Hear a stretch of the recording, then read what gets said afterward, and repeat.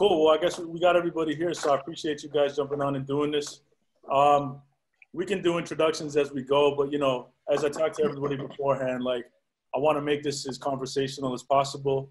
If anybody has a question or feels like they can add some value to the conversation or just whatever comes to mind, please feel free. Let's make this free-flowing as possible. Again, I appreciate everybody coming on board. I think it's super necessary and an important time, considering none of us have ever dealt with something like this before. And I think all of us really are curious to start with the managers who had artists release music last week. And that's, you know, Cory had his artist Murda Beatz release music, Banana Split with Melly and Lil Durk. That was a single. And then we also had Sascha, who Tory had a record or a song that they released last week. Tyler and myself and Byron, we had an album come out, a debut album for Jessie, Before Love Came to Kill Us, and Tyler had Party Mobile come out last week as well too. So I naturally want to start the conversation with Tyler. And what was the strategy, considering, you know, we're limited with what we had in terms of resources? And how did you pivot? How did you maneuver? Just curious as to what your release week looked like. Yeah, so about 2 weeks before the album came out, we had to pivot pretty much all of our week of release plans. We had events that were going to happen in each city the week of. So we're going to do New York, Toronto, LA, and then London. And those are going to be the 4 days leading up to the album, where we had these release events that was essentially a live experience of the album, where fans would go in cars and they would be in this warehouse that was all decorated towards the theme of the album. And so when, you know, all this was happening, we were luckily, you know, we luckily made a lot of decisions before it was too late.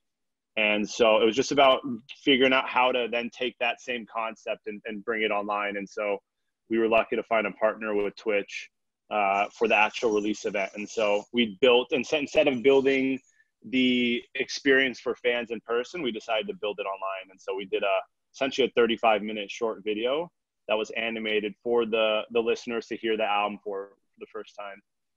And you made that decision to go with Twitch as everything, like in real time, as you were figuring it out because of the pandemic? Yeah, we were less than 2 weeks from the album dropping when we reached out to them to put that together. And so it what's that? No, go ahead. Yeah, I was gonna say, so it all happened really quickly, and they were definitely a great partner. You know, they really supported us in what we wanted to put together, and we knew it wouldn't be the same experience as seeing it in person, but for us, we just wanted to do something that was for the fans, for that, you know, due to all the constraints. And what about during release week? What strategies did you guys implement and pivot there? Yeah. So again, you know, doing as much digital and online as possible. And so we had an animated visualizer built for each song that when the week of, we got on, I believe Jesse's on as well, Community, where you can text fans directly. Yeah. So we got Party on a little over a week before the album dropped. Nice. And every day he started texting his fans snippets of songs and clips of the trailers that we wouldn't put on social media, that we would just send the fans directly, to build that sort of community and to make it feel like it was their process throughout it all. You know, so that was a big one, was building that, you know, as many one-on-one connections as possible. And he spent a lot of time talking to fans and talking to people through that as we were releasing the content we had already built. And so, you know, it's just building as many things digitally as we could that still fit within the theme and brand of the album and a party. It's for us as well too. Community has been like a godsend. Like it's been incredible. Yeah, incredibly pivotal to what our release strategy is, especially on digital. And when the shit hit the fan with us, I mean, we were supposed to be on tour with Billie Eilish, and 3 shows in, I think, Byron, it was March 10th that it all went away. Yeah, it all went away. And basically just to a complete halt. Disappeared. Everybody had to go home. And so, but right away, I think we made a conscious effort to just double down, even triple down on digital. And I don't think we'd be able to communicate as effectively without community and texting Jessie's fans, letting them know that there was merch coming out or deluxe coming out or music. And of course, you can put it on social media as well too, but when you're sending a text to somebody, sometimes, yes, they're broadcast messages. It's a broadcast message, but it's always Jessie.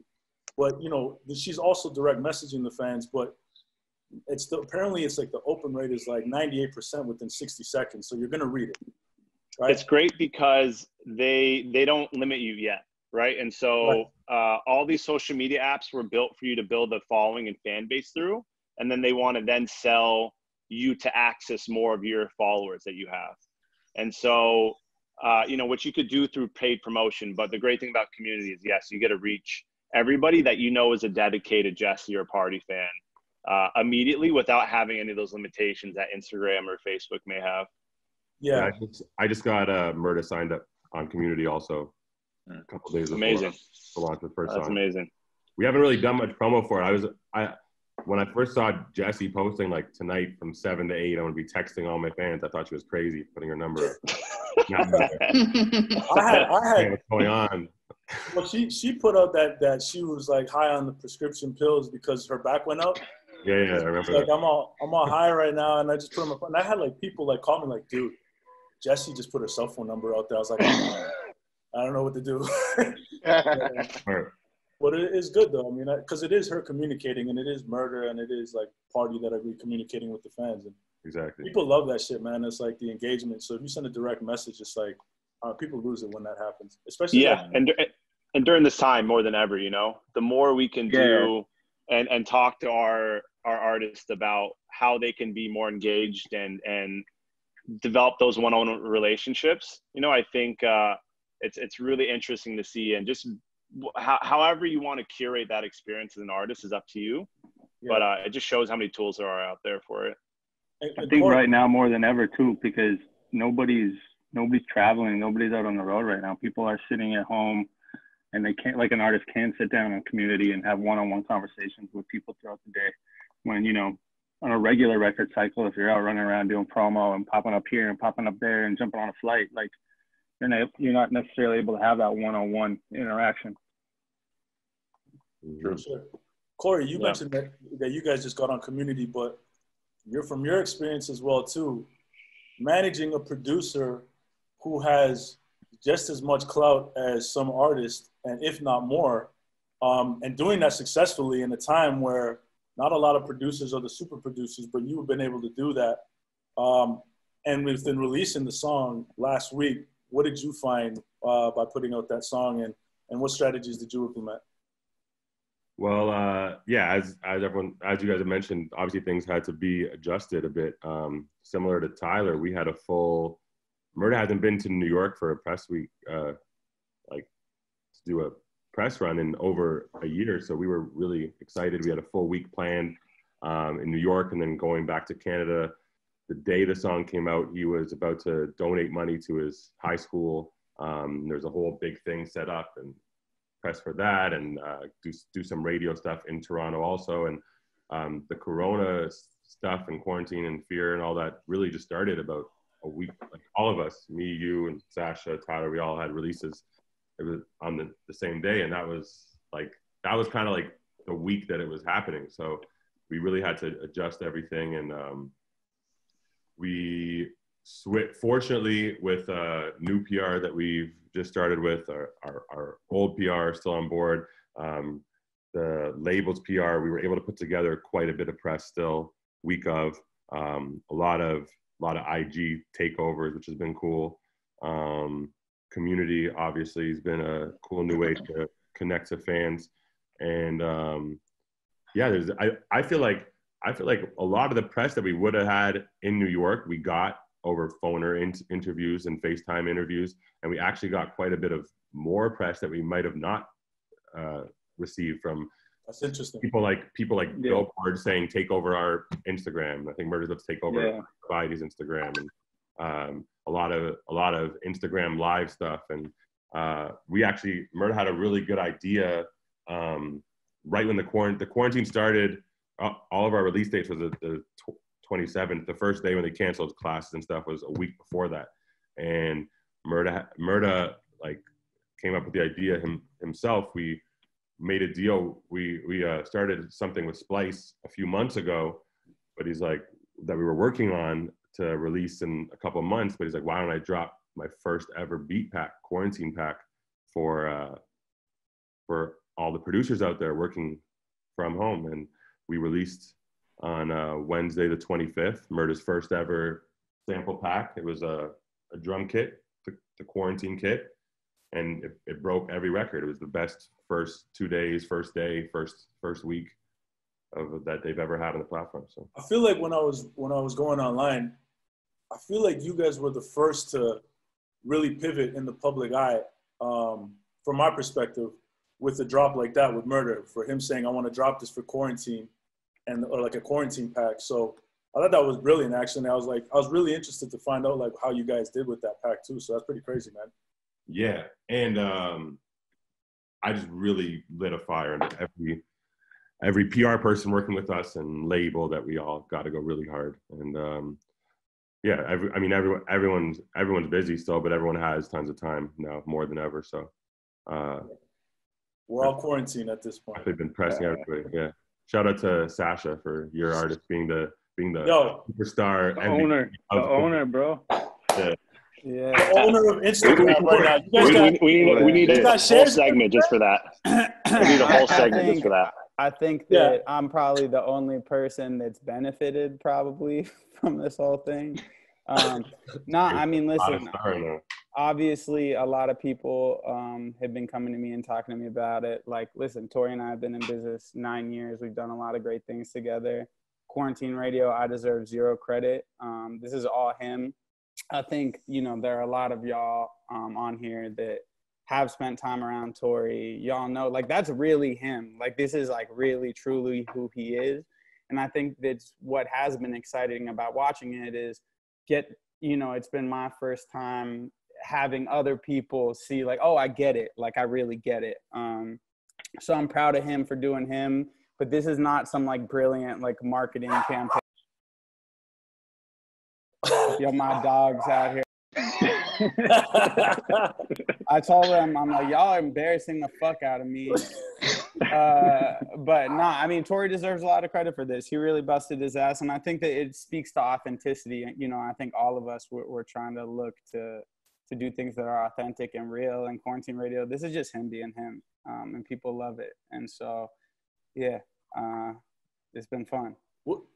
It wasn't something that you guys he was thinking of doing beforehand? This is just kind of spur of the moment? Dude, no. And it just happens to be that, we got an album dropping on Thursday, New Toronto 3. But we got an album dropping on Thursday, and this is the last album with Interscope. So after this, he's a completely independent artist. So, we had like all these marketing ideas, and obviously with the New Toronto coming out, I mean, we had Out of Home in play up to like 3 weeks ago. You know what I mean? So we just had to change, marketing, plays in real time. But he went and set the table. So, now we put out this project. He's an independent artist, no pub deal, no nothing. He's 27 years old. So it's super exciting. I'm excited for him and proud of him. That's crazy. Congrats. I see Bernie and Jordan nodding their head in approval. Yeah, welcome. Yo, I know. I got mad questions. I'm looking forward to this shit. It's uncharted territory for sure. It's fun. You'll have a lot of fun, man. I can't wait. I'm gonna be blowing y'all up. Y'all have been hiding from me for all these years. Now I got y'all. Well, we can get into some of those questions here today. I mean, and before we get there, I failed to mention, and I apologize, that Alessia Cara also dropped a record as well too, a song for a Netflix movie. So Chris, the legend that is Chris Smith, who corrected me earlier today, who has been working in 4 decades of the music business, the 90s, the 2000s, the 2010s, and 2020s. The guy's catalog is crazy, or the artists that he's worked with, all the way from Philosopher Kings to Nelly Furtado, 3 #1 hits with Nelly in the U.S. He's had #1 hits in Latin America, and now with Alessia, he's taken over as well too. So, what's that experience been like for you? Hey guys, I think Rui, you said something about 4 decades. I want to make it clear. I haven't been working in 4 decades. That's right. So it's like some of the 90s, and we just started this the 20s here. So he's making me sound like I'm like 90 years old on that. So Oh no. I'm only 85. Chris Smith is 101 years old, guys. That's Yeah. and he's a mentor to all of us.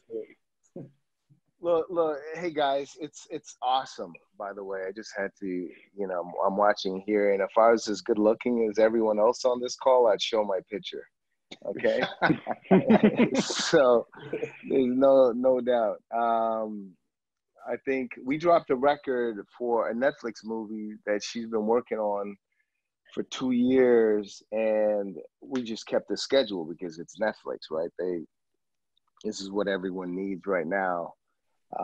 So not much change. We just switched, as someone had said earlier, from, going on some of the major talk shows to that online stuff and doing sessions. And it's oddly enough, I find that she's busier now than she was before, because it's not like you could tell people, well, she's busy. They know she's sitting at home and she's all with her friends jumping on their live. And so you're finding that we have more requests because our industry was kind of set for this.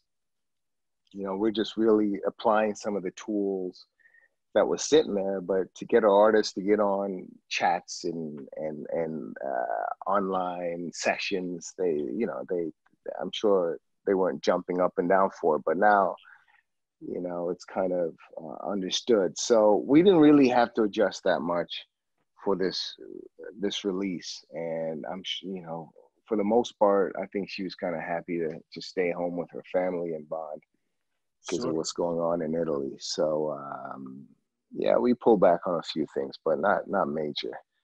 As for working for 4, I see you, Matthew. Yeah.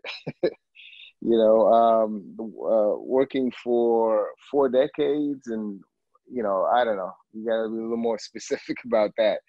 Lots going on. I've seen a lot. Yeah, I mean, a question that I have, like, for you specifically is, because you were there for a bit of the 90s, as you mentioned. We're talking about nobody's ever been in a pandemic, but I mean, you've had to face adversity through your entire career. We're talking about a Black manager who was marketing artists that weren't like cookie cutter, wasn't like by the standard, very different and very unique. So do you find that, is there anything, not any similarities in terms of marketing an artist in the pandemic, but is there anything that you can kind of tie in together of like, oh, I've kind of faced something like this similar back in the day because of resistance that you met? Like, let's be real, you didn't have help from people to help mentor you, right? So is there anything that some similarities that you find that have been able to help you here a bit? Well, look, what's exciting about this, when you reached out, I can't say, I'm not one for major panels or getting out there ahead of the artist. I think I like my job because I get to put the artist first visually. So in that, back in the day, which was, 95, 94, when I had my first hit with the Philosopher Kings on Columbia Records, I was maybe as young as Jordan. Jordan, you're still 21, right? Yeah, 21 years old. 21. And fuck, I wish I had a Zoom call to call a bunch of platinum managers to say, hey, what the fuck is the per diem? How do you do a budget? There was no one there. And, I was a young Black guy trying to make it work with pop artists. Mind you, I had my pop facing artists that were signed to major label, but being Jamaican, I always had my reggae label going. So I used the sensibility from putting out vinyl off of my reggae street stuff, and I applied that to just the grind of pushing pop music. And if anyone on this call know what a dub plate is, I literally was using even dub plate strategies on Nelly Furtado, I'm Like a Bird, to get people to play the record. So it's like quarantine now for me is like, I started locked in a room in my boxer shorts and waiting for fax that was also my phone line. Now I have a few lines, but I'm used to being isolated when you're an independent manager. Now I have a management company with several management partnerships. But in the day, I was just a manager on my own, isolated. So this kind of brings me back to the beginning. And I kind of, I relish that. You get focused, you get to bond with the people you care about because you're living under the same roof. But those are the similarities. As for surviving, I mean, we can get into that a little bit more because, again, I go back to what we have here, a forum where y'all are so successful. And then I didn't have colleagues to reach out to because no one took me serious. And I'm sure you guys experienced some of that. But we have to, you guys pushing through it. And I definitely had to push through it for a long time. And that's why I felt my roster was a little more diversified from rock to reggae to Latin to whatever, because I had to find the points of least resistance. And it was just music and being Canadian. We love everything. So I'm like, fuck, why put me in a box? I was playing hockey as much as I was like, doing whatever else, basketball. So it's the same thing. So that's my 2 cents on that. I hope that explains it. No, for sure. For sure. Legend. And for you, like Byron and Ruiz, like you guys are on tour and you're launching Jessie's like debut album. So it's like, two things, I don't want to say like crashing down at once, but those are two major things in like Jessie's life that you kind of have to pivot quickly. Were you guys like happy with the results? Like, did it exceed at what you thought the results were going to be when the album got released, given the kind of the situation? Yeah, I mean, I kind of said earlier, like, if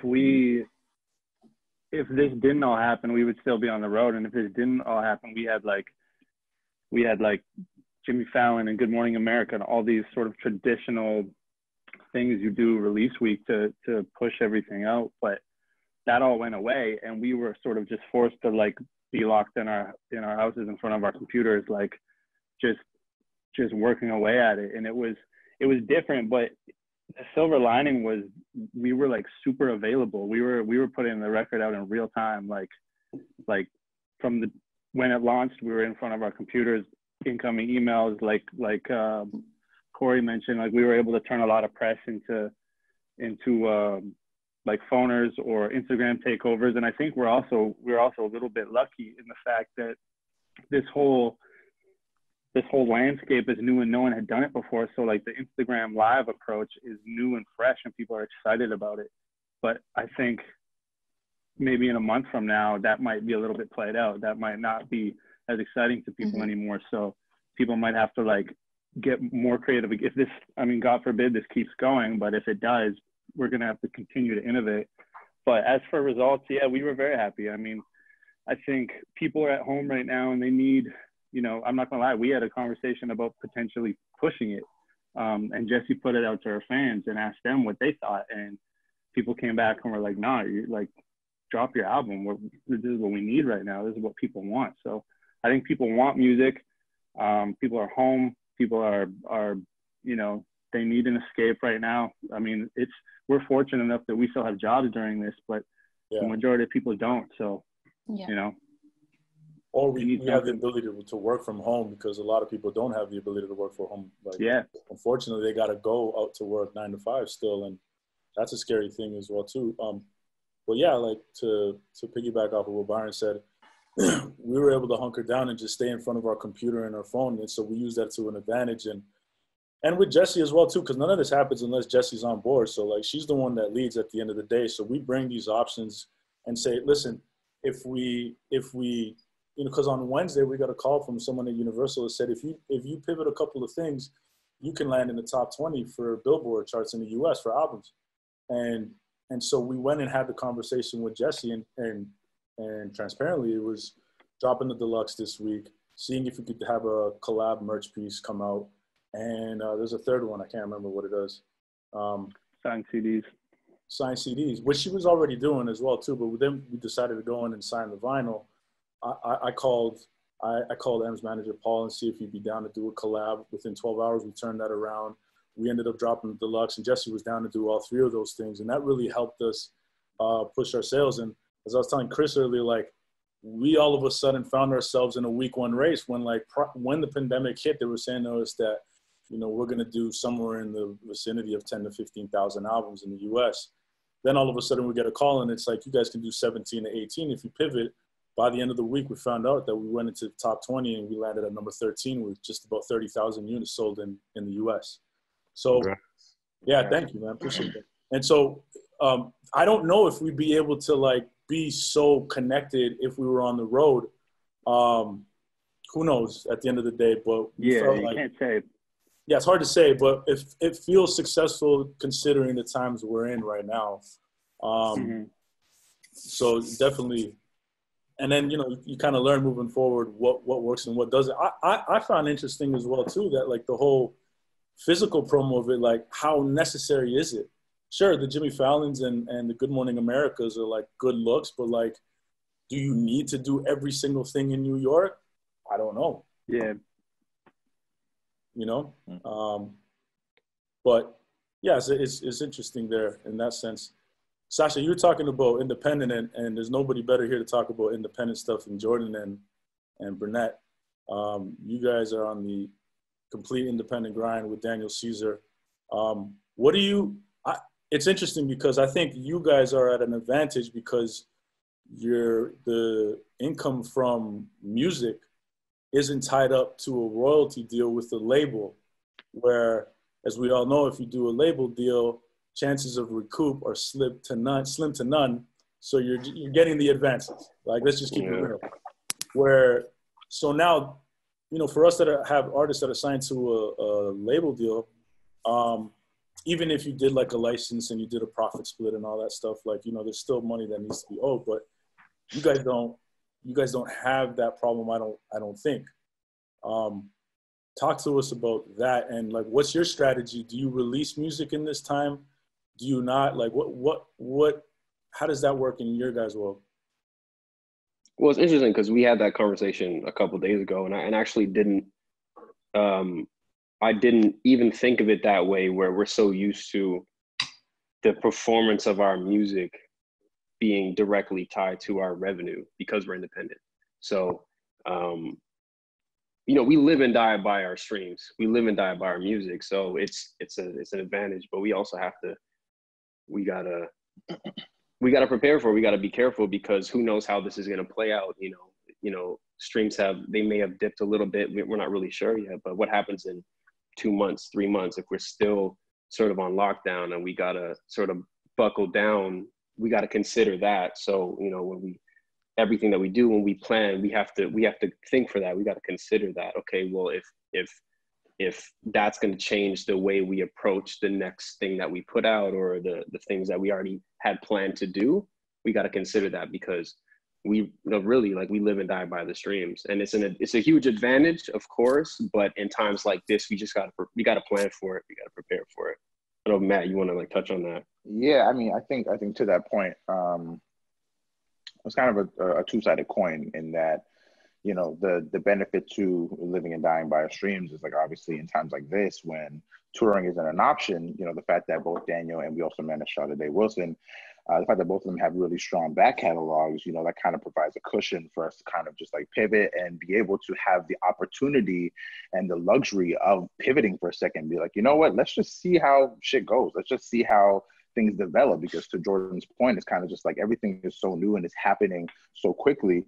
It's kind of just like, maybe it does make the most sense to kind of release music right now, or maybe it doesn't. Like, right now, everybody's turning to music, you know, as a savior, as a lifeline, because they can't do anything else. But it's like, who knows, if the economy, you know, stays closed for so long, it might get to a point where people can't even necessarily afford to keep the streaming services. You know what I'm saying? Like, it might get to a point where it's just like, I gotta eat or I gotta listen to these new albums. And it's just like, if it comes to, you know, a choice where it's either my livelihood or my ability to listen to new music, it's like, I'm obviously going to choose my livelihood. So I just think it's really, really new. It's really fresh. We don't really know what's going to happen, how long we're going to be in this state. And I think for that reason, I'm happy that we're independent in that regard, because we're not tied to, you know, a release schedule or having to put up music or having to do certain things. We can kind of just be like, all right, Charlotte, you're still finishing up your music. Daniel, you're working on music slow. You guys just keep doing that. Luckily, you can do that from home. And let's just like write it out and give it a second to see where things kind of go and develop from here. I don't know if you can share, but or were you guys planning on putting out any an album with Charlotte in this time frame? Or originally, yeah. I mean, we didn't necessarily have a hard date, but sure, definitely this summer for sure. So now again, because everything has changed, it's kind of like pivoting and being like, okay, what makes the most sense moving forward?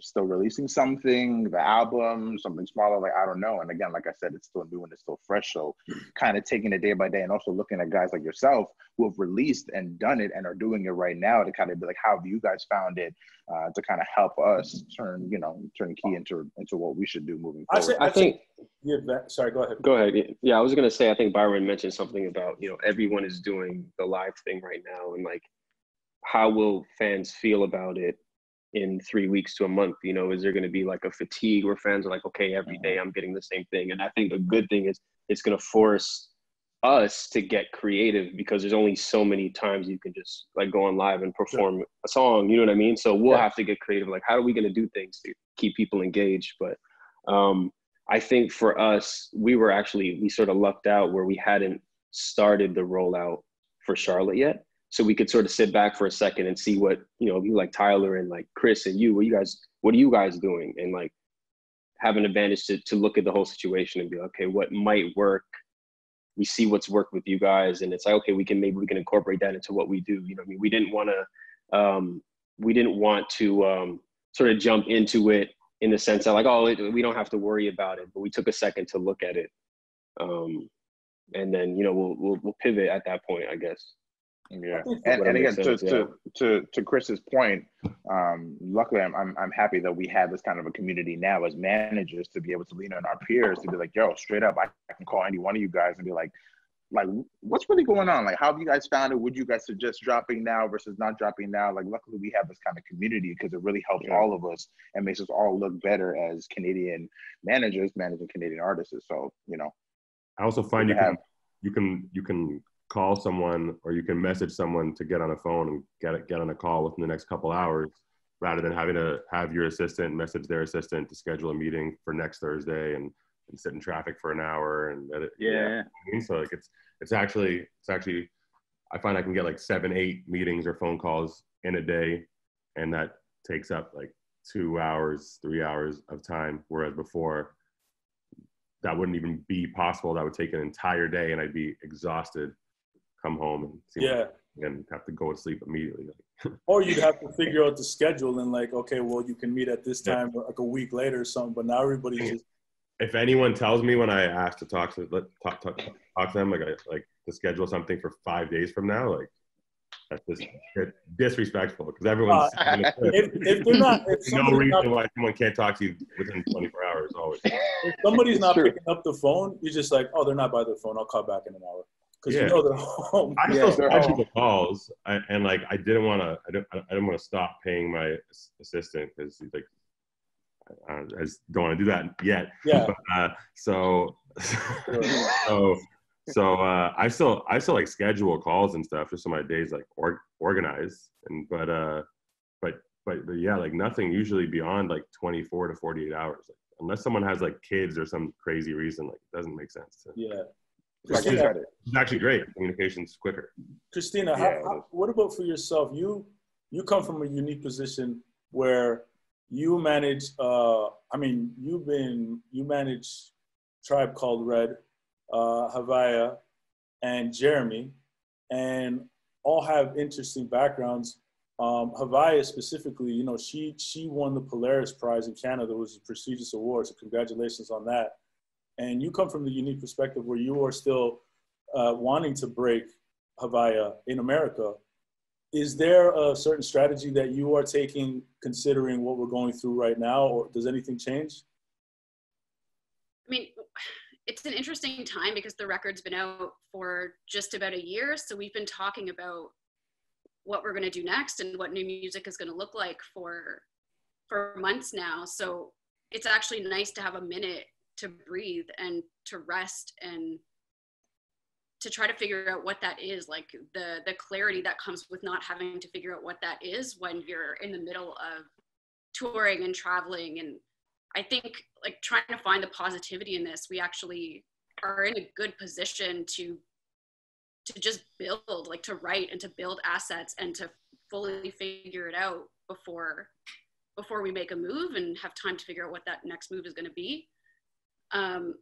We haven't fully figured out what that next move is going to be. I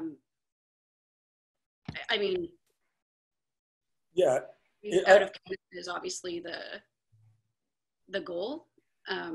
We've been talking to some labels, trying to figure out if that's the move. Just having discussions at this point, just trying to find a team. Do you start to maybe reconsider knowing that, well, okay, there is an advance that could come with a record label, or if you build it, continue to build it out the way that Bernie and Jordan do it. I say Bernie, but Matthew, and Jordan, but okay. Do you reconsider doing it that way, knowing that there is a revenue stream coming in every single month? Or do you look towards getting a potential advance with a bigger label and having more partners? I mean, I'd love to hear your thoughts. I don't know what exactly the answer is. Because of where Havia is at right now, I feel like more partners is probably the move, to have more people on the ground outside of Canada that can help push this. But I would like truly love to hear your thoughts. I mean, revenue-wise, the plan for Havia since day one was to try to build revenue outside of touring because that can get exhausting. Sure. So we've put a lot of work into sync and into writing for sync, and that's been really helpful. So we've had the luxury of having other things come in while we figure it out, and not being in a position where you're just like going for that advance because you have to, or yeah. Not. Like, we're doing okay. Like as long as we continue to manage the cash flow well and be smart about it, like I don't feel like there's any rush to pursue anything for that purpose, just to sort of pay the bills. So I guess we're fortunate for that. I don't know. I mean, my gut tells me that we need partners, but I would love to hear if anyone has any thoughts otherwise. I mean, it's tricky right now with the border. I mean, at this very moment, like I wouldn't suggest, partnering personally until you can actually like travel and meet people and be around people and see how people work. But you are in a unique position where like the industry right now is like, if you can't achieve something from the comfort of your own home, then you need to kind of like, that's the strategy. Like, what can I achieve with what I have? You know what I mean? There's not really much else you can do at the moment. Laurie, are you finding that you guys are getting success right now too, because you have a top 40 record in Canadian radio, right? If I'm not mistaken, with Ralph? Yeah, I think it just came off, but yeah, we had a top 20, yeah. Oh, you had a top 20. So do you find that that's, and is Ralph on a label or is it independent? No, we did it fully independent. Oh, wow. Okay, amazing. Have you, how do you see it from your perspective? And congratulations, by the way. It's no small feat. Like, that's good. Yeah. It's tough.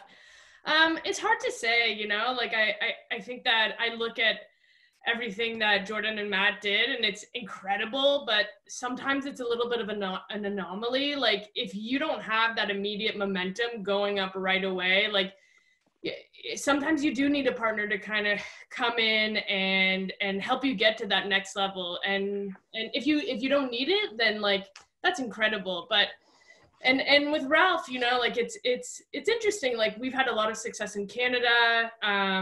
You know, obviously the top 20 was incredible. She was nominated for her first Juno this year.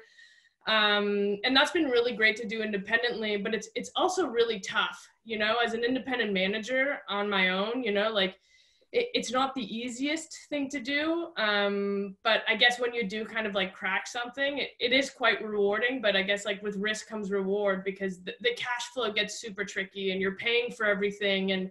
And you know, like even though there's revenue coming in, you still have to continue investing to make sure that, you know, her fan base continues to grow. I think people look at Jordan and Bernie and they're like, oh yeah, anybody can do that. Everybody should go independent. But I don't think they realize like this is a full team around Danny. And I saw the Rap Radar interview with, it's like Daniel himself says like Daniel sees it's not just me. Daniel is Jordan. Daniel is Matt. Daniel's like Kayvon and Sean. Like you guys have a whole system. Even you were telling me like you have quarterly meetings or like monthly meetings like on projections and stuff. It's treated like a business. Yeah, it's like Laurie, to your point, it comes with its own challenges, but it is really rewarding. But you know, a lot of people ask me and they ask Matt, are you guys anti-label? And it has nothing to do with, you know, being anti or for a label. It's just about doing good business for us. And we were fortunate enough that we found ourselves in a position where we had enough relationships. We had great mentors and people like Ruiz and Chris and, you know, Tyler and people in this chat that we could build a relationship with and lean on. And we were able to get certain resources and we had access. So we didn't have to do certain types of, you know, deals to get that access. But, you know, not everybody can get that opportunity. So it's, you know, being realistic. I think for us, it's more about doing good business, and there's pros and cons with it. You know, like in these times, like we talked about, you got to be really good with our finances and, you know, we got to plan for the next 6 months, just like anybody. But, you know, it's a different type of planning, I guess, when it's so direct. But like, I agree with you, Laurie. It's just expensive, and everybody looks at all the streams and the money coming in, and all of the money that comes in gets reinvested into the project. So like, exactly, be prepared to make that financial risk if you want to stay independent. And the great thing about having a label partner is that like you're not paying for the recording, you're not paying for all the marketing budget. You can kind of find alternative ways to make income while they're focusing on making the record. I think to also add to that, and I'm happy that we're talking about this, because I feel like a lot of people kind of lack clarity with respect to like just the word independent as a whole, because again, that word in itself is so all encompassing. You know, independence can mean, okay, you're delivering through TuneCore and it's literally just your immediate team. It could also mean, you know, I have a license deal with the independent label. It also means I could have a distro or enhanced distro. There's so many different degrees of being independent. And I think obviously when it comes to us, when it comes to Daniel, we built it with, you know, obviously going through TuneCore and it just being 5 or 6 of us doing everything from like having to go to the bank and like wire money, you know, to go to radio, to routing the tours by ourselves, to funding the tours ourselves, to like road managing, to MDing, to whatever we had to do. But at the same time, it's like that doesn't make it any better or worse than if you have to lean on a partner because you don't necessarily have that immediate team around you. So that's definitely something that I wanted to speak about on the panel, just to provide some clarity that, you know, at least in my perspective, when it comes to independence, you know, it's kind of just all about the artist, all about the team and the vision. And if you could achieve that vision with just your immediate team, then by all means, like go nuts, like, you know, all the power to you. But necessarily, if you can't do it, there's nothing wrong with having to lean on the right partner as long as the business makes sense. So to Jordan's point, you know, we're definitely advocates of doing good business. And me personally, I always trust that everybody, you know, everybody always asks me, should I sign a deal? Should I do this? Should I go independent like you guys? And I said, listen, man, it's a lot of work.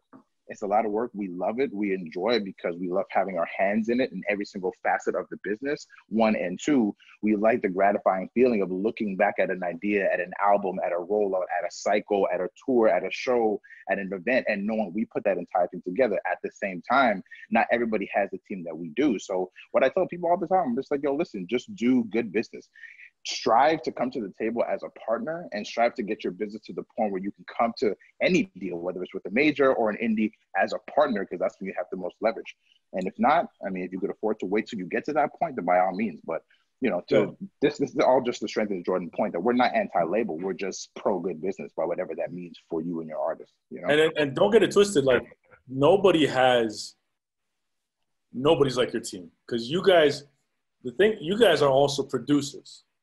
That's what people have to understand. Like, Jordan and Matthew produce Daniel Caesar's records, and they do management, and Matthew Burnett is a musical director for Jessie Reyez. Like, before these guys even started managing Daniel Caesar, they had a record debut #1 on the Billboard Hot 100, and it was the 16th song ever to do that out of 35 with Eminem, I'm Not Afraid. That's two Canadians when they were like 14 and 13. Like, great. The age just keeps getting younger. It keeps getting younger. 14, I was 9 when I started.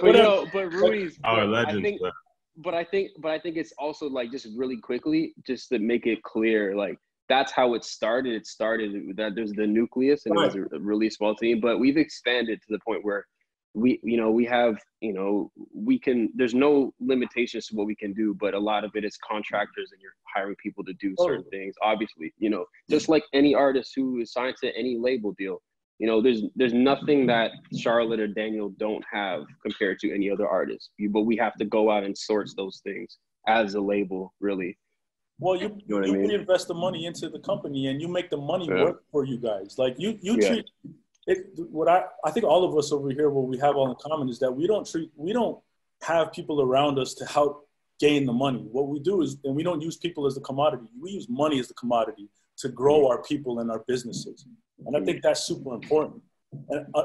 And I want to pivot not even pivot, but like go to Cory as well too, because not only did you guys have a record debut at #1 on the Hot 100, but Cory Litwin also had a record with Murda Beatz debut #1, and I think it was the 30th or the 31st record out of 35 to 30. Do that, the 30th, and it was Nice for What with Drake. But the craziest thing about it is it's not just Murda Beatz who had that, but you also have production credit on that song, which is insane. I don't know if you want to get into that, but that's actually kind of cool. Please get into that. Yeah, we want to know. If someone's mic's on a ride. Rap Direct actually just tagged me today's, like 2 minutes ago. Today's 2 years since Nice for What came out. It's crazy. Time flies. Already? Yeah, I know. It doesn't feel like it because A, time flies. We're all living crazy lives, but B, just because that song was the single before the album came out. So the album came out like 6 months later. Scorpion came out 2019, I think. That was like now mid 2018. But yeah, I'll speak about it because Murda is a very loyal and great human being, and shouts me out and gives me credit in every interview for that. But yeah, man, I just accompanied Murda to some sessions at the boys' crib while he was before he moved into this house, and working on some music and playing 2K and chopping it up for a few days. And Drake had this idea to make a New Orleans bounce record, and played us some Black and Mild examples, and we were thinking of a female to sample, and then Murda, they were bouncing some ideas back and forth, like Alicia Keys, this and that. And Murda's like, Cory, you're old as fuck. Wow, you come up with an idea. And me and Drake are actually the same age, but I said Lauryn Hill, and Drake's like, ooh, which song? And I said X Factor, which part? And then I sang The Bridge. And Murda, being born 94, 3 years before it came out, hadn't heard the song, but quickly downloaded it on his laptop, fucked with the idea. Drake loved the idea, and yeah, Murda then chopping up the sample, making the beat, Drake making the first verse and the hook, the whole song. From me saying the idea of Lauryn Hill's X Factor to the song pretty much being done was like an hour and a half. That's crazy. That's crazy. And then also before we were going back and forth, me and Murda. Not everyone here being either from Canada or involved with Canadians knows how, especially Tyler working with OVO, you know, knows how tight knit that group is. And we were kind of unsure if I should put my name on it. Obviously, the sample took a big portion of the song. And I think we initially sent in as like additional production for me. And I actually called Mr. Morgan the next day and told him, you know what, actually, I think I should take my name off of it. I just thought that it would seem like weird to people that why is my name on it or whatever. And then he said, you know what, actually, I called Drake when I saw it. I thought it was weird that you as Murda's manager's name was on it. And Drake said, no, Cory came up with the idea of the Lauryn Hill sample. He's the producer, so that's amazing. Boy for being a real one. Yeah, that's amazing. That's dope. Do you guys find that well, now that we're all in quarantine, how does it operate for Murda now? Because I would imagine that he likes being in the studio. I mean, I know he likes being in the studio with the artist. Yeah, especially because like the majority of Murda's placements, not the majority actually. We were talking about this recently.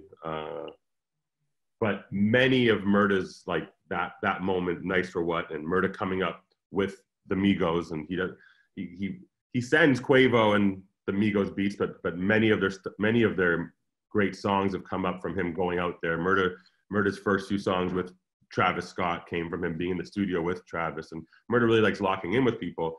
So we still will send out packs here and there when people ask for it, but we always like to get in with it. And similar to what I was saying before with the meetings and how we're actually getting more done now, because we'd like, if we were going to work with Jessie, we'd find out, okay, Jessie's going to be off tour in June. So rather than sending her a pack today, April 6th, we'll work with her June 20th when she's in LA. Now, because everyone's stuck at home, we're sending out packs to everybody. Hit me after, remind me, I'll send you a pack for Jessie tonight. With Jordan, Matthew would love to get some shit with Daniel, and maybe Murda can send you some ideas to collab. Chris, we got some shit for Alessia. Sascha, I'm pretty sure Murda's already sending Tory packs. Party and Murda cook up every single day. And like, yeah, I probably sent out more packs, and Murda sent out more packs in the last 3 weeks. Jesse just texted us and says, get that pack. Get that pack from Murda. Yeah, we've been sending out more, and we've actually been, I actually just met Milan last week because a week and a half ago, 2 weeks ago in quarantine, Murda, we've been waiting to get in with Russ, but because no one's seeing people because social distancing, we sent Russ a pack, and now, I don't know if it's too soon to speak on this, but yeah, we have a song on his next project coming out. And there's, yeah, like one of my producers too, who's a newer producer, Murda Gang, managed by me, and it's been more difficult to get him into sessions with some of these elite artists because he's not yet A-level producer. An A-level artist has taken a huge liking to his beats, and now he's working with him a lot, and now has a next single with another artist who he's working with through this quarantine time. So he's actually starting his run as a lit producer in the last 2-3 weeks because it doesn't matter what your name is. People are just, I guess, opening up packs more. And Murda likes to go cook up in the big studios too, or likes to be inspired, cook up with other producers, but now has just bought a bunch of lights in his house he's in, and just found a good creative space there. And he's cooking up every day, every few hours. I'll cook up for a couple hours, go play video games for a bit, and which we now, Party and Murda, did a charity this morning with FaZe Clan playing games. So yeah. Murda and Party did? Yeah, FaZe Clan did a charity. This is the second or third one Murda's done in quarantine. He plays Call of Duty for charity. Oh, crazy. Oh, that's dope. Murda and Party and myself and Tyler are actually partners through video gaming network that because of this time we're actually launching early. We're going to be launching next week. More about it. That's actually good to lead into my other question. It was like, how are you guys finding, like, what are some revenue streams that you guys are looking at this time, considering, you know, touring is done for all of us at the time being? Gaming. Gaming for sure. Anybody else? Yeah, no fun. Anyone else? Mostly sync for us. What'd you say? Mostly sync. Yeah. Yes, Sync's been huge for us too. Shout out to Tyler for passing on a great opportunity today. Yeah. I can't tell if Tyler's frozen or if he's just looking at us really seriously right now. Just like actually looking at us. Yeah, he is frozen. Definitely frozen. Yeah, Tyler's deep in thought right now. Or he's just looking at Cory like, you shouldn't be talking about this gaming thing. We're going to announce next week. I'm a partner too, so I made the executive decision. You made the executive. There he is. I'm back. Sorry about that. There he is. Tyler, I just spilled a lot of secrets. What'd you say? No, I just said that we have a gaming company launching next week. Yeah, I think you asked what are some ways that clients are still making money throughout this time. Yeah. Is that a question? Yeah. That's for anybody.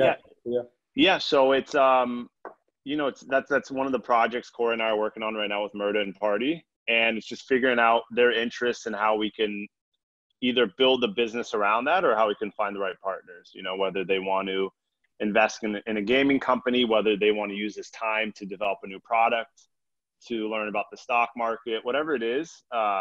Now more than ever, we should be asking our clients, in addition to music, which we're obviously going to be focusing on, what other industries and businesses interest you that we can start working towards. If you always want to start a label that we can really actually start laying out the blueprint for.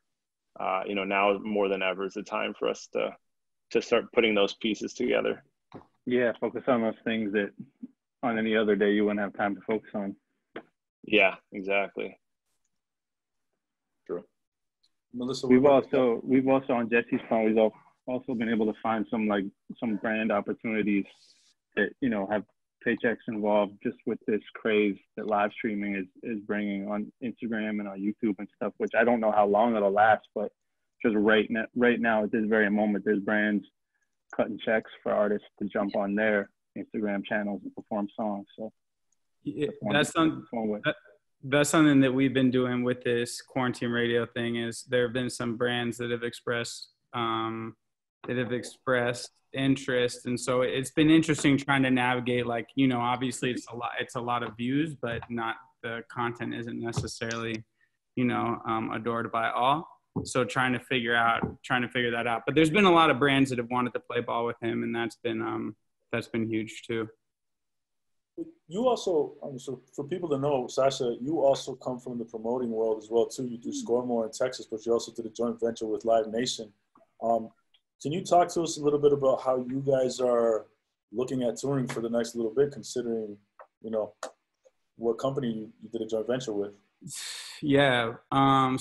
Canadians run my life. I'm not Canadian, but on both sides of my career, I report to almost exclusively Canadians at Live Nation. And I report to another Canadian too. It's a really good question. I think, we were talking about this earlier today. For us, we had a lot of shows. So we do festivals. We had festivals that were slated to play in May, including Dreamville that was going to be April 4th. We ended up moving that to August 29th, and now the rest of our festivals are playing in September. All I can tell you really is that, we have a full-time staff where this is what we do. We produce events. Everybody is expecting to be able to produce these shows August, September, October, November. We're just kind of playing the hand that we're dealt. If you would have told me 3 weeks ago, Dreamville is not going to play because of COVID, I would have said oh, all right. So, things are changing so much in real time. Some of it, there are just so many factors here, right? And I think first and foremost is everybody's health and safety. And, we're going to defer to local and city officials, whether it be, councilman, mayor, whatever it may be. But it's going to be really interesting. It's interesting times. I think, going back to, those of you who are making money on the music side and, on the independent side, and Matthew and Jordan, just can't say enough incredible shit about what you guys have done. But I think, you know, if you would have said to someone 5 years ago, let me tell you what, the people in the recorded music space, they're good, but everyone in live, they're fucked. You would have like laughed, right? Like it's like legit. It's crazy. So like now it's on the flip side where like everybody, you know, that has music, if you actually own your music, I think that, you know, we're now getting to a place where artists and managers are understanding like music is an annuity. Like this is a cash flowing asset. You know, these are things that you can have forever. You're right. Shows, festivals, these are transactional, you know, and music is so different. And now you can have exits on catalogs. You can sell catalogs. Holy shit.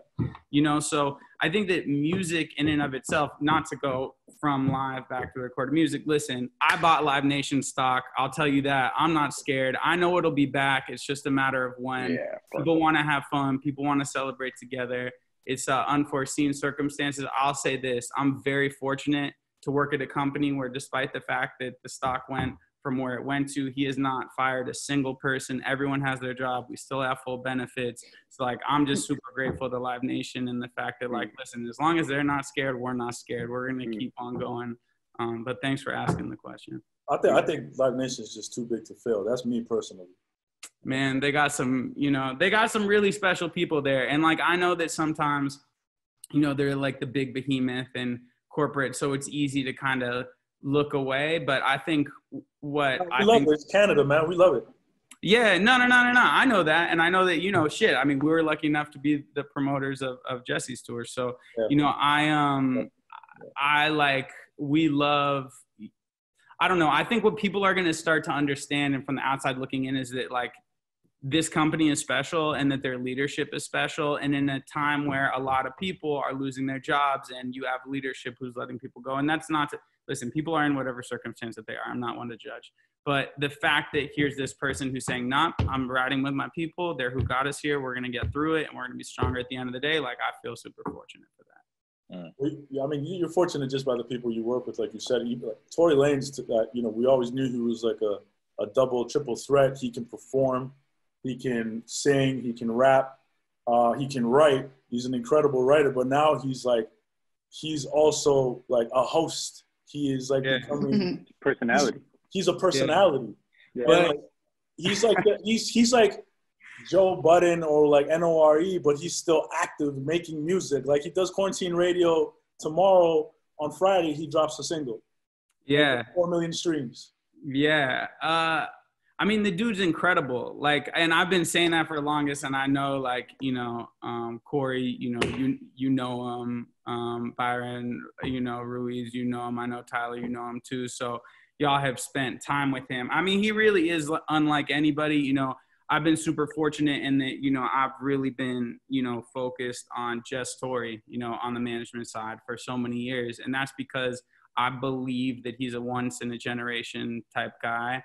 And for many reasons. And I think quarantine radio is like reminding others like, yo, this dude is unfucking real. And yeah, I felt that way. So welcome, you know, welcome to the club. And, you know, Ruiz, we were laughing. We worked on a video together and Ruiz, and there was some other managers, Byron included. They were like, dude, I don't know how the fuck you do it. Like this shit, like I don't know how you do it. But then like when something like quarantine radio happens, like, and you guys can see it, it's like, yo, I think, and every manager here understands, like we're taking, you know, with the good, with the bad. Some managers call me and they're like, yo, I can't get my artist to make a song. I'm like, I can't stop the features. Like I'm just trying to control traffic. So, you know, and on the flip side, obviously, you know, like there are other ways. I feel like they're all pros and cons. I always feel like when it comes to artist managers, all of us as individuals, we all have different attributes. We have the same amount of points. They're just distributed differently. So yeah, I don't know, man. Chris, oh, that's great. Chris, I think there's probably nobody better here than you that can identify what a superstar looks like because you've worked with plenty. How do you identify that? You know, for me, it's really about just having that gut feeling when someone walks into your office. And that's really it. There's no real formula. You just fall in love and you commit and you go for it. That's it. It's really, and whenever, I've looked at artists because of their numbers, and people send me sales or YouTube or Twitter, whatever stats. It's never quite worked out for me. But for me, it's always been just visualizing that person being where they say they want to go and their vision for their career. I take on artists that really understand who they are. It's not really for me to craft anything or anyone. So my job is really to help an artist execute, their dreams or their vision. So I think in a long discussion or hanging out, that's kind of how I come to my decision. And I need people around me that work harder than I do.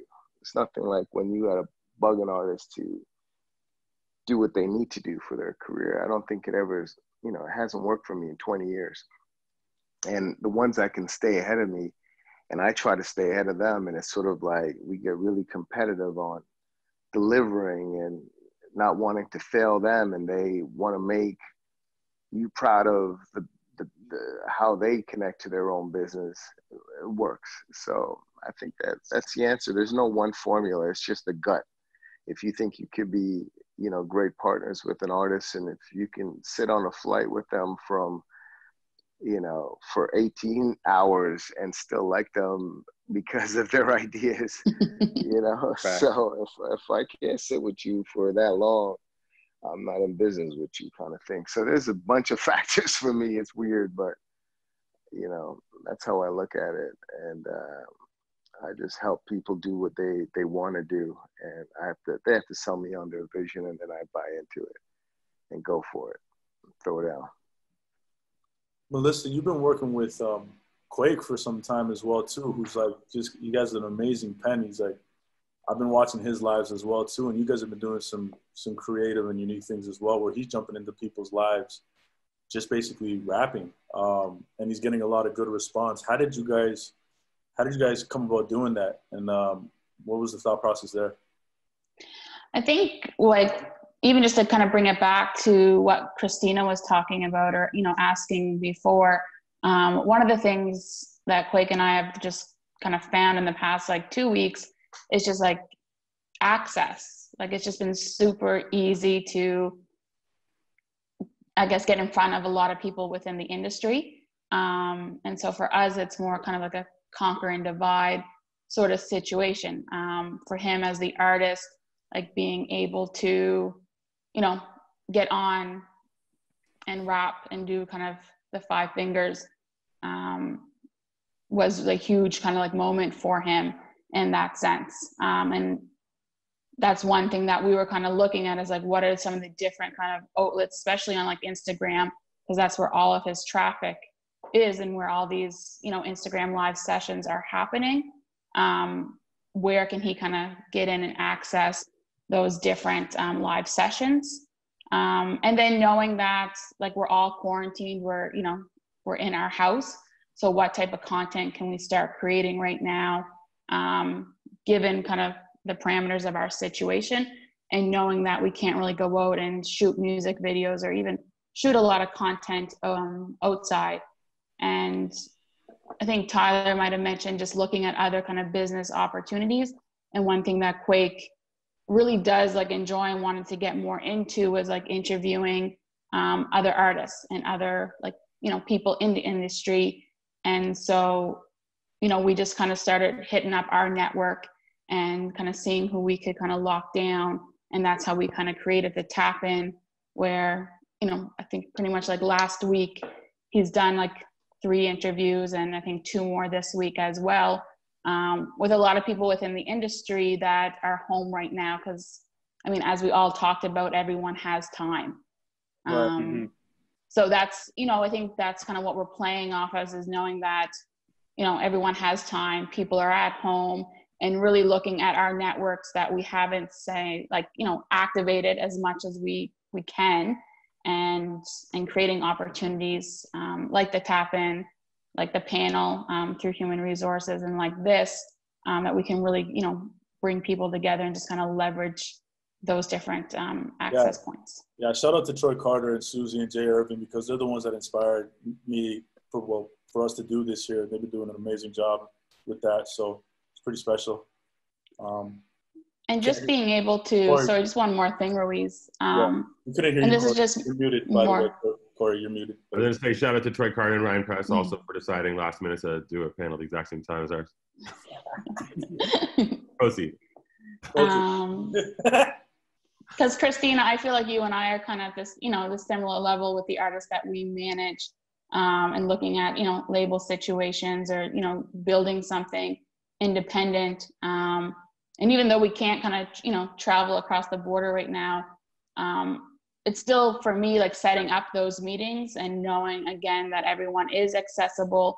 And this is probably our greatest opportunity to kind of even just start those relationships and kind of start having those conversations. So when things kind of get back to normal, we're able to travel again. It's almost like we already have our foot in the door and we've already had kind of that first conversation. And then we can kind of continue building on those relationships. So I know that's been really instrumental for like myself and Quake, is really just having those conversations right now because the access, is there. And I don't know if we would have, had those opportunities, or those opportunities may have not happened as quick as they did given the situation.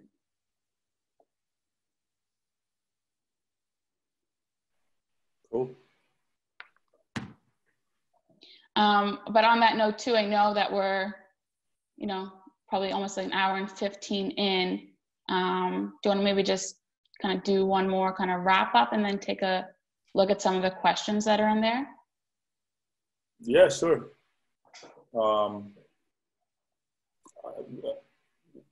Wrap up how? What do we Or maybe just, is there any like other, does anyone have any other like questions, like, I guess as a group, or like one more kind of question you want to ask the panelists? I've been asking questions here, but I'm sure if people got questions, please feel free. Because I don't really have many more questions. Well, I do. I can ask questions for days. I can tell a story about how Cory Litwin went and got DMX after 24 hours by looking at my sweater because I was wearing a DMX hoodie. And he's like, Murda Beatz is doing Coachella, a DJ set. It'd be sick if I got DMX for a show. And I was like, you can do it, Cory. If there's anybody that could do it, you could do it. And I see him huddle his team. He grabs them. They all put their hands in the middle, break, disappear from this event that we were at. And then 12 hours later called me. He's like, I got DMX. This guy's an incredible hustler. But I just wanted to mention that. It's because Jessie said, or Jessie, or you said, if anyone can do it, Cory, it's you. So I felt it was like a dare, and I had to do it. That answered the question. I have a question for Matthew and Jordan. How does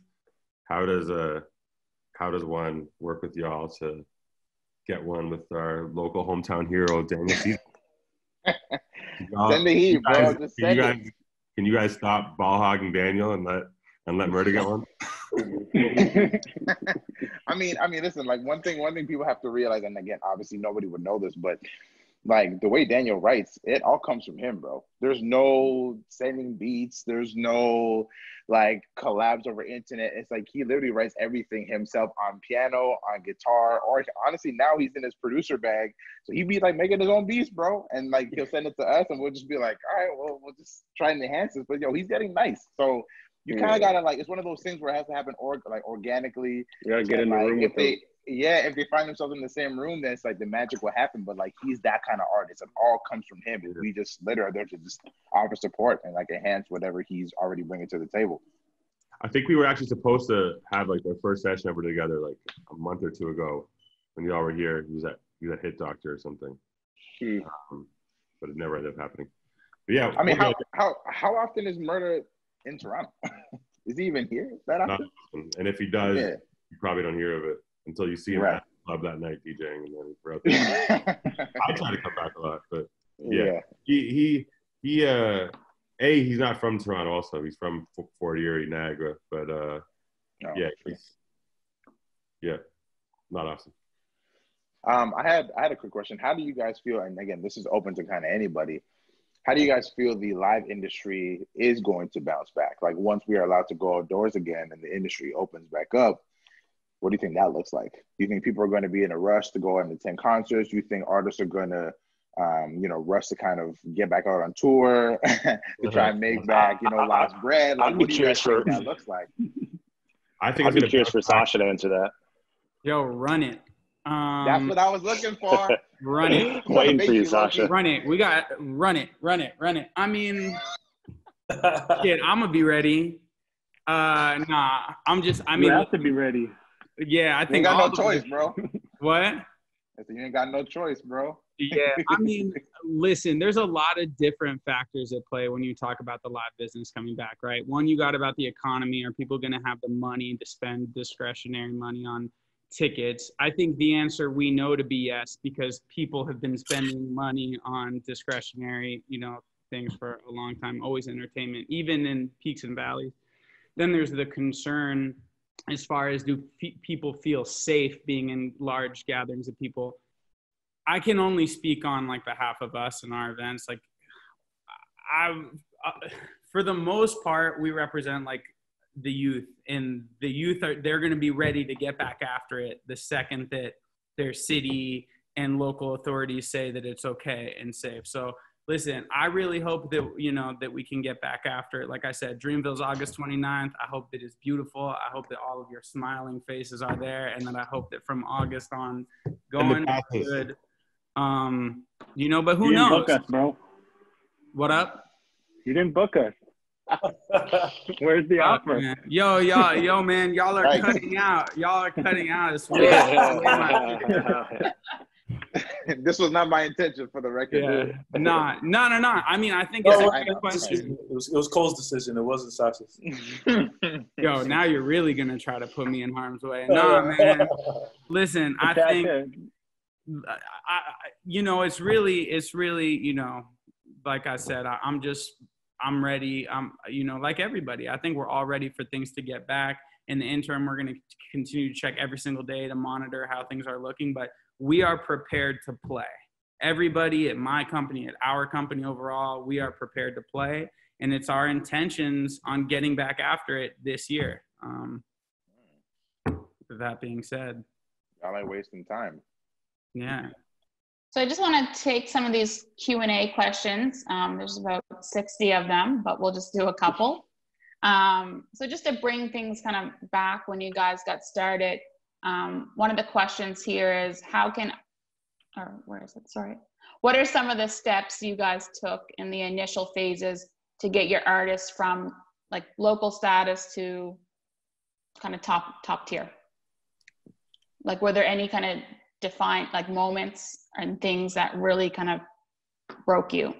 I think there's so much development involved that people don't see behind closed doors, like I remember 5 years ago, Ruiz, you were playing me Jessie Reyez demos in your car, and it was years before that music come out and you guys did it. So it really takes years and years and like you need to be writing the best music possible. You need to be writing music as good as your competitors for it to really kind of matter and make a difference. I think something that people might not know is that, Laurie, you were the first person to ever tell us to come to any record label and say, I want you to play some music for the label. Because at the time you were working at Universal Canada and you came over with Richard from the UK. And so that was, that was the first time we ever went into a record label to just like show what was up. It was just a meeting, but you're absolutely right. For us, we didn't go out to public with the music with Jessie until we got all the pieces that we felt we needed to have before we ended up launching. And for us, that was a publicist, that was a lawyer, and that was an agent. And so we got all these things put together. And I have my content agency as well too, with Mad Ruk Entertainment that does music videos. So I have a unique experience as well in that world because I can cover the visual component. And we didn't go up, put out figures. I mean, we weren't signed to a label. Our first 2 songs that we put out were independent completely. So we did the same thing as well too, independently. And once we put out figures with the right visual and our PR person, Dana Meyerson, who's still with us to this day from Biz 3, She made sure that we were teed up with Fader, and then 24 hours before that we were teed up with Zane Lowe. Yeah, Beatz 1. Put the record through there as a premiere. Then 24 hours later, it came through Fader with the video, and then literally 24 hours later, our emails were flooded with like every single record label you could imagine, and like executive after executive. And funny enough, Darkest was the first chairman that I ever spoke to. And years later, he ends up coming over to Island, where Jessie ended up signing. But, and the funny thing about it is that Jessie always had a vision of how this was going to roll out, but we just didn't have all the pieces in place. So she's, credit to her, because super patient, making sure that we had it all right before we said, okay, let's push the button and go. Because I feel like when you get out there and you have pieces in play, it's hard to like, go backwards. So you want to be as set up as possible before you start releasing music to the world. But it doesn't mean to be precious either, because at a certain point you fall out of love with music. But just make sure that you have as much possible together, and your content together as well too. For Byron, Jessie, and myself and the team internally, we're in a unique position because we've like shot so much content over the last 6 to 8 months, to where like maybe a year ago somebody asked us, yo, what are you shooting all this content for? We could say like, oh, because we know a pandemic is coming. Like that's how much content we've got. And fortunately, it's going to be able to carry us out if we really stretch it throughout the year. So, that's always been something that the mindset that we've had is just like, have the assets and gather them before you go out, because it's a marathon, not a sprint. I think with every artist too, it's a series of moments. It's not just one definitive moment that gets them there. It's one thing that leads to a next, that leads to a next, that leads to a next, and you just got to be ready for all of them. Yeah. Another question here is, like, recent graduates of like music business programs focusing on artist management. They're curious to know how you all got your start as a manager. In quarantine aside, what's the best way to approach organizations, kind of labels, companies, your guys' companies, for internships and assistant like opportunities to get their career started? Fly to LA. Move to LA. For me. Can't do that right now. Orders are closed, bro. Chris, I'm actually curious to know how you got started. Hey, I'm back. Look, I mean, there's so many different facets to this business, and people are talking about, great questions, and I'm sitting here taking notes on everything. My family's always in music, it feels like. I have a famous uncle, Barris Hammond, who's a reggae singer, and I grew up backstage. My mom, aunt, cousins are DJs, and I thought I was going to the financial business because that was the family business. And my uncle pulled me in on a tour of the UK.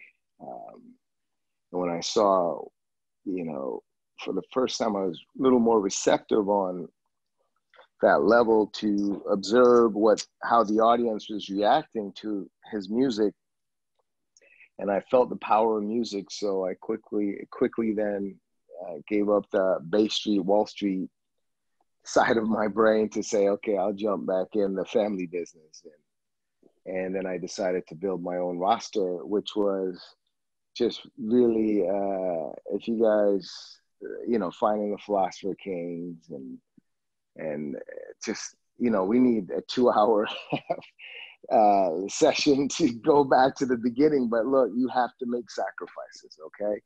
You have to be, as in early days, I was driving the van, doing the sound, the lights, everything. And it's quite rewarding when you can go from that to sold out theaters, and from there to arenas and then stadiums. But it's really about believing in your artists. And I was a young manager with a young son at the time. And it was really hard. you know, and you have to sacrifice everything for your artist. Remember, you know, cars getting repossessed, sleeping on my sister's sofa, and your band is gold or platinum, and you gotta, you know, there's 5 guys in a band, and you want to help them with their bills, so you got to go all in. And that's kind of, I think, the key to success is staying with it. And artists will get to number 1, but they will also, you know, fall off the charts for whatever reason. And I think as management, we just have to commit to sticking it out with them. And it's not really what we do when they're number 1, it's what we do when they're down and how quick we get them back up. So I think the essence of management is really about the commitment. And for me, the starting point was just jumping in. And when I got in, I lost everything. But then just believing and reading fan mails. Now, y'all, you know, I wake up and before I look at the photo, I'm reading the comments, because that's what motivates me to understand how people are connecting with my artists. So I started, and, you know, I've been up and down. You hit the top, you hit a number 1 globally. Next month, you could be just, no one's taking your call. They take 2 weeks to return your phone call, right, if that, until you have another hit. So the word out there is, me to every young manager that's listening to this, it's like, you know, be strong and believe and do what you got to do to survive, and push hard for that artist. If you got to work an overnight job at the grocery store or whatever you got to do, you got to believe, not give up. And trust me, everyone told me, what the hell are you doing? You know, you went to college for this and that. His band is not working, and you can't give up. So that's sort of my 2 cents on it. And this music thing, when it works, as everyone on this phone call can attest to, it's beautiful and it's challenging, but it's a great way to make a living. Wow, incredible answer. Yeah. All right. Good night. All right, thank you all for attending. I think if we want to take more questions, or if we could just end it there, or I don't know. I don't know how to go from there, because that was perfect. But no, it was perfect. But I think there's just one more topic that we haven't touched on yet, and there are definitely some questions in here about it. And it's, you know, I guess the advantages of being Canadian and working with Canadian artists, and, you know, running a Canadian business. Obviously, we do have access to funding. And right now we're seeing a lot of different types of like relief funding for the music industry. Has anyone taken advantage of the government funding at these times? Has your artist been like inquiring about it? What are your thoughts, you know, on it in that sense? I'm actually going to ask you guys if any of you have tapped into the Canadian grants, like the OMF grant and stuff. I'm in the first year of doing a little one with them. Yeah, we do OMF. Actually, I just got an email about Factor, which is, anyone who doesn't know, it's one of the main artist grants in Canada. And they said that they're going to be pretty lenient about, you know, like budgeting and you know, with touring and everything being pushed, they're sort of like helping us out by giving us extra time, and like they're not going to pull back any money. They're not going to be too stringent on our spends for the next little while, which is amazing. So they're definitely doing their part for us, which is great. Anybody who's in that system, so that's good. Yeah, we just heard back today also that finally it took some time for Murda for Factor. Today we just got the approval notice because of him dropping his new single out. Nice, yeah. Nice, congrats. Thank you. We do like all the grants. Sorry? We do all the grants. There's a lot of them out there. Can you name a couple of the grants? Sorry? Go ahead. Yeah, can you name a couple of the grants so people can know? Well, there's the Arts Council grants, and then there's the more like business driven, and they have different mandates for the most part. Like there's arts councils on the federal level, there's the Canada Council for the Arts, and then on the provincial level.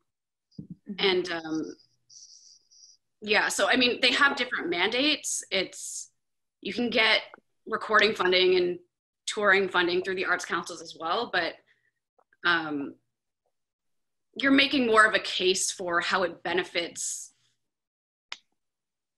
artists and people observing art, and how it sort of like contributes to quality of life and community. And it's sort of it's just a different approach. And then you have the sort of more business focus, which are the OMF and Factor and RSF. They want marketing plans and business plans and yeah, just different sort of mandates. Byron, you were mentioning we actually made Daniel Caesar's first album, content, production, even like marketing, Factor, Star Maker, back when there was much fact. This was before we had OMF, but we used grants to make all that. You know, like, yeah, we put in some of our own money, but a lot of it was grants. Shout out to SoCan as well. SoCan is like, you know, Rodney over there has been super helpful to. I think too, when it comes to grants, like, and if you do end up signing a deal, if you can keep Canada, because it's very important. It's very important.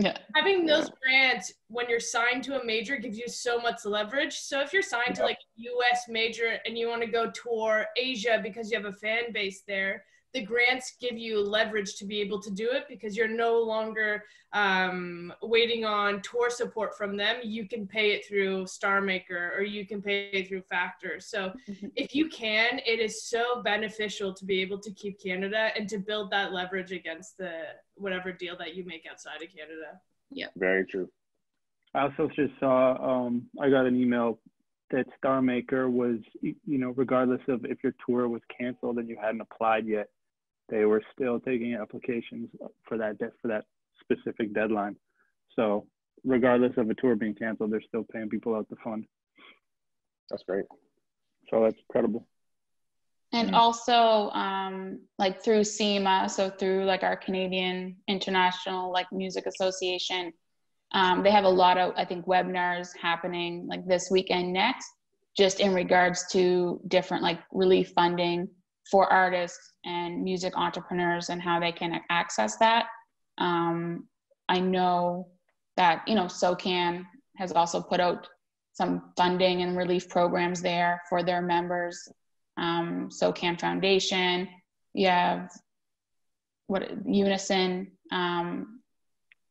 has a big relief fund in there as well, just to help like any artists and, you know, entrepreneurs that are in that kind of situation right now. So, you know, definitely, especially for the participants, you know, if that's something that you need, you know, reach out to those organizations and certainly apply. Yeah, I'd add to that. I think we come from a unique perspective as well too, because I talk specifically to Toronto, but I think this could apply to Canada, is that, you know, one thing that always kind of comes up, I think, for Tory or for Jessie, even Drake, is like, you do so many different things, but it's just because we've grown up in so many different cultures around us that like it's a melting pot. So we're influenced by so much different music. And finally, like, I think the world is accepting that we're not living in a genre. We're like always in genre. Party as well too. What am I saying? Like Party as well too. He's like, we have genreless artists and that's where the music business is currently in, because we have so many influences. I mean, if you would have told me that a black kid from Ajax playing the guitar was going to be able to sell out back to back at the Budweiser stage with 20 to 30,000 people, I'd be like, 10 years ago, I'd be like, you're crazy. It's not going to happen. But now it's like, yeah, no shit. And be like, well, yeah, because. You know, it's crazy. He's not even from Jax. He's from Oshawa. Even deeper, bro. Even deeper. Even further. Or a white kid from Fort Erie, Ontario would become the biggest rap producer. Real shit. And it's like, you're looking at videos of like Murda beats with Migos, and he fits right in. So, I mean, we're coming from such a different perspective, but I think it's like the world is starting to recognize it. And shout out to Sascha and Tyler for recognizing some of those artists as well too, and working with us. So, yeah. So, I don't know if there's any more questions, but Real shit, I appreciate you guys all doing this. Thank you so much. I hope it's been informative. And Cory, I'll be reaching out to you for a beat pack. Sascha, feature, Jordan, Matthew. It's all talk after we get off here. Send that off for group text, bro. Group text. Yo, hey, much respect to all y'all for doing what you do. Thank you. Likewise. And Ruiz, thank you for putting this together, bro. Appreciate that. Yeah, bro. All day. Love. Appreciate you guys. You guys. Thank you guys, man. Thank you.